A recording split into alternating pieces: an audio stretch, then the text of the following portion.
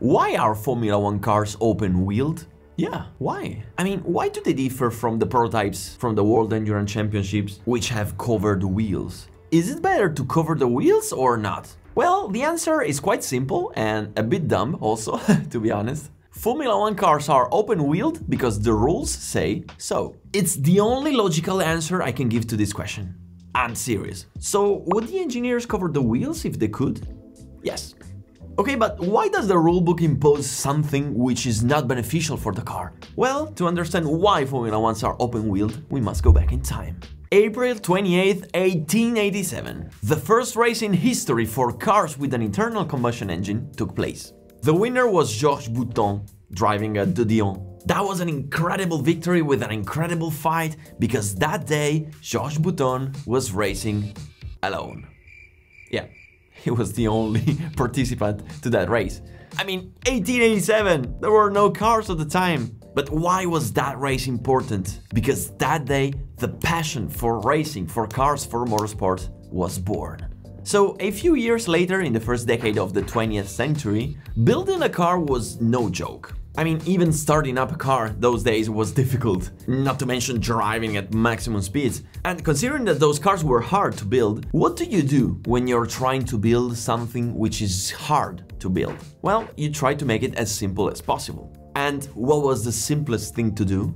A car with open wheels. Keep in mind that 100 years ago there were no robots, no big industries, no carbon fiber. I mean, those bodyworks were handmade, taking large aluminum sheets crafted by artisans. And I mean, there were more than artisans, there were actually sculptors, incredible skilled men capable of crafting incredible shapes. So, as a consequence, covering their wheels was time-consuming and super expensive. So, the street cars simply used mudguards, which were quite simple to build, while the race cars, for simplicity, cost and weight, were open-wheelers. And the first complete bodyworks with covered wheels for race cars came only in the 30s. And actually those were special bodyworks conceived only to make the high-speed records. And those bodyworks were called streamliners. For instance, one of the most famous examples was the Mercedes W154 or the Auto Union Type C, which were the best racing cars of that era.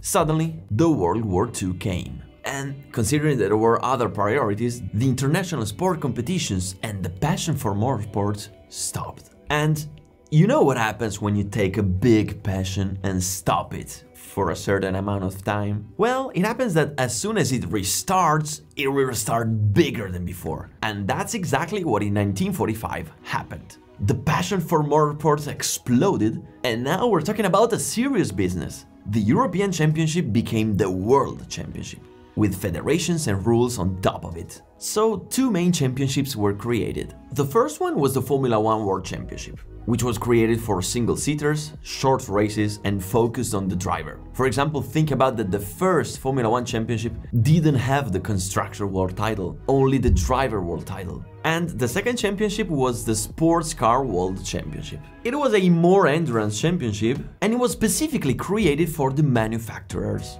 So the most important thing was not the driver, but the manufacturer. And the idea of the championship was simple: to let all the constructors show how good their car were. That championship was some kind of business card or promotion for the manufacturers. And that's why we're talking about endurances, because if those cars were able to sustain long races, it meant that those cars were reliable and good. And the important thing is that almost 70 years passed from that first race of 1887. The technology evolved, and now the street cars were not open-wheeled anymore, but they used to go with covered wheels. And the reasons were safety, cleanliness, elegance. So all the manufacturers wanted to follow one simple rule: if we win the race on Sunday, we will sell the cars on Monday. Therefore, those race cars used covered wheels. And that was the path that the Sports Car Championship followed for the rest of the history. So, what about Formula 1? Was it the same? Well, it's not that simple for Formula 1. Because at the beginning, in 1950, the Formula 1 Championship started racing with the Voiturette, created before the war. And those cars were all open-wheeled. And the reason is pure logic: single-seaters, lightweight, simple to build. So, as a matter of fact, the first Formula 1 world title were won by Ferrari and Alfa Romeo.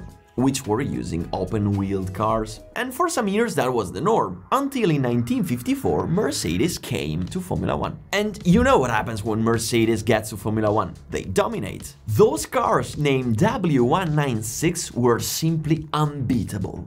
Their technological level was just too advanced. And one of the main reasons was actually a very clever solution. Mercedes had two different types of bodyworks. One with open wheels and another one with covered wheels. That was a brilliant solution, and they took inspirations from those races in the 30s, where those cars with streamliners used to make the speed records. And the idea behind it was very simple. If those cars were capable of reaching super high speeds, why don't we replicate those bodyworks for the fast circuits? Well, for sure there was a big disadvantage, because by covering the wheels those cars were super heavy, like 100 kilograms more. But on the straight they were so fast that nobody could catch them. That was a brilliant solution. Open wheels on slow tracks, covered wheels on fast tracks. And Mercedes won the world title. Well, one curious anecdote is that Juan Manuel Fangio, one of the best drivers in history, said that he hated those covered wheels, because with those covers he wasn't able to see the wheels, he wasn't able to be precise in the driving.